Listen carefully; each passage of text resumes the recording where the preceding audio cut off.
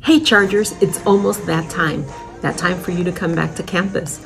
We couldn't be more excited to have you join us. It's been really lonely and really boring here. But in order for us to open and to stay open, you need to follow some safety protocols that we've put in place. Everybody has to follow these protocols.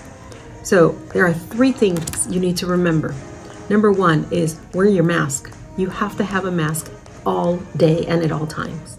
Number 2, keep your distance, social distancing from your friends. Although this may be hard at the beginning because you haven't seen each other, you have to maintain at least 6 feet apart from one another. And 3, wash your hands. You have to wash your hands for at least 20 seconds.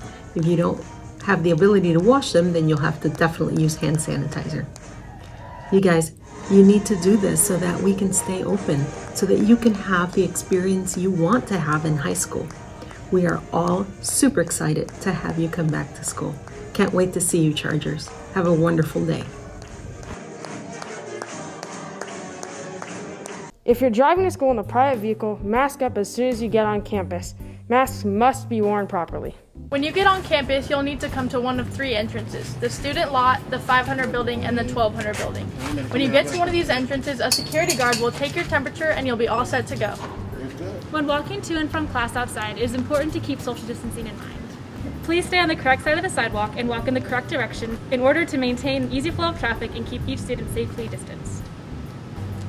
When entering the building, always use the doors to the right, the ones with the door handles on them. When you get into the building, stay to the right of the hallway and always head straight to your class. Don't stop and talk to your friends. Welcome to class. Be sure to use the hand sanitizer and then find a desk that doesn't have an X on it.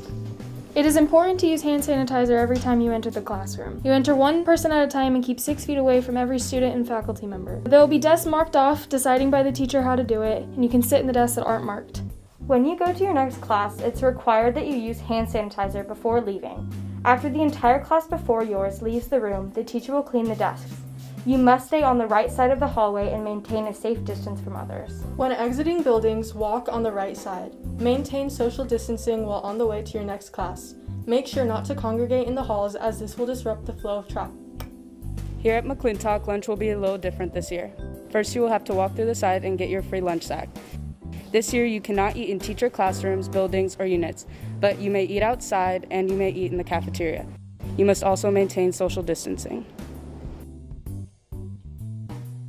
Unlike in the past, where you could talk to your friends on senior lawn, that will not be an option this year. When you're done with your last class, you will need to head to any of the 3 exits. One side of it will be for entering the campus and the other will be for leaving the campus. It is very important that students social distance when leaving. With everything going on, it is important to always remember to wear your mask properly and never take it off unless need be. For example, eating or getting a drink of water. As much as this is an easy rule to follow, never forget to wash your hands thoroughly for 30 seconds after touching something like a rail or doorknob.